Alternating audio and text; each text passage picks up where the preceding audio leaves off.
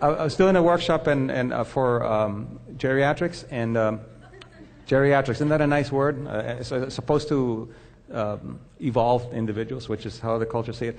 And I was just kidding around, and I've never done that again. And this very old man comes in and he says, "What is this workshop about?" I said, "The psychology of good sex."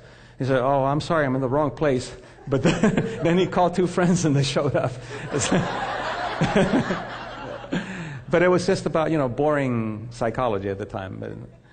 So anyway, getting back to this, you have to be able to accept the moment that you are in chaos. So you have to say, okay, I accept what I'm feeling now. My pulse is racing, I'm perspiring, pupils constrict, all kinds of things are going on. So you acknowledge that, and then you take a deep breath and accept it. And the reason for doing that is that I do a lot of work with Tibetan Buddhist psychology, and their psychology is about 2,000 years, 1,800 years old, and ours is 110. So I think we can learn a little bit about them. We know a lot about cognitive science and how to operationalize things. We don't know anything about the evolved emotions. They have tomes and tomes of the subject of compassion, empathy, inclusive compassion. There was a survey that was done in psychology about what we talk about and write about and study.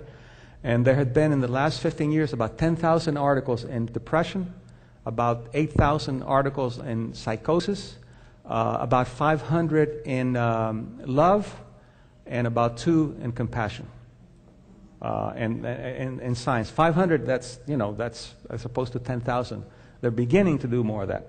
So you have to be able to accept what you feel, and what the Tibetan Lamas teach, and Tibetan Buddhist psychologists, is very different than our modern cognitive science and medicine.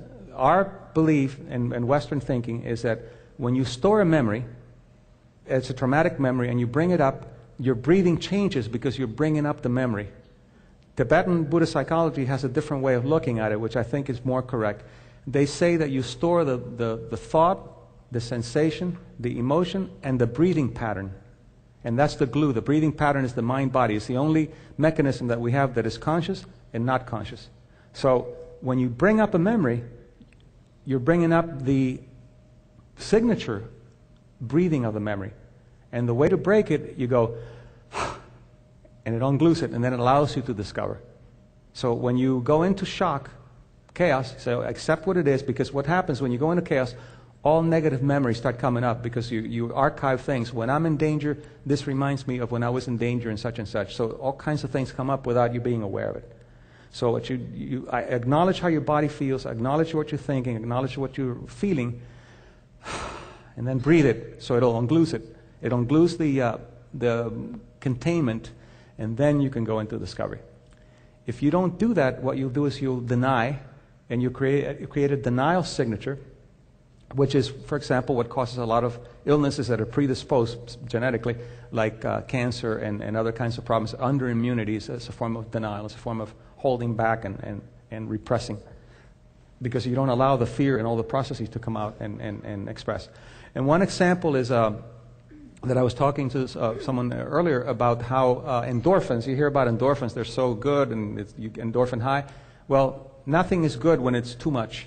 And what some of the work that they're doing with diabetes research are finding that the diabetic profile, there's a lot of control issues, a lot of anger, control, trying to keep the world within a certain amount of order, and suppression of emotions, of negative emotions. They come out and then they're suppressed or they're denied. And in order for you to be able to deny emotions, the body will secrete a tremendous amount of endorphins to anesthetize you from emotions. But then that high level of emotions will cause the endorphins, of course, to go up, and then high levels of endorphins begins to conflict with the levels of glucose, and glucose also goes up. So you see that if you deny something, there's a physiological consequence for denying something.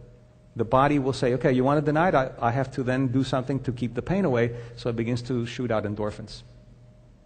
People who commit suicide, violent suicide, have very high levels of endorphin when they do an autopsy, because it's a way of protecting yourself from yourself.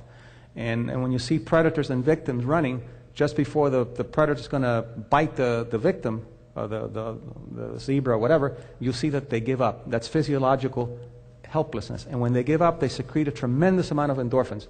Nature protecting you from the pain of the bite. See?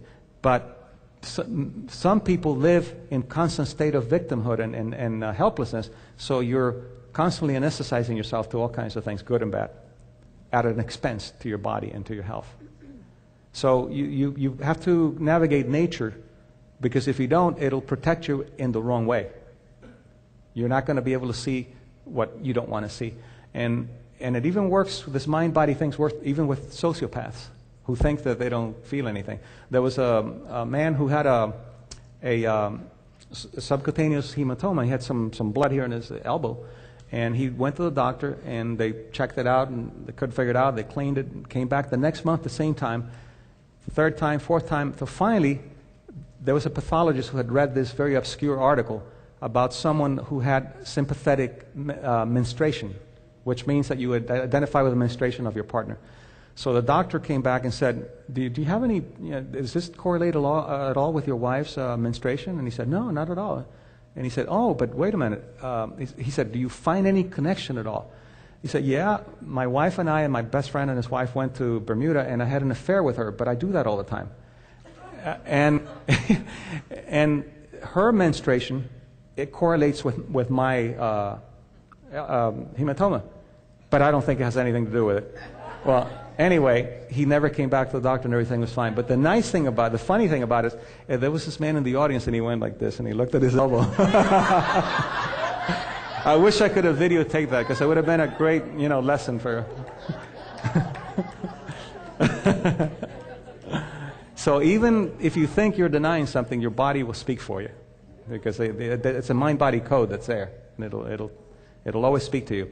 So once you identify the chaos, then you accept it, and you do the breathing, and then move on to discovery. Go from validation to discovery mode. And you notice when you go somewhere you've never been there, you go from A to B.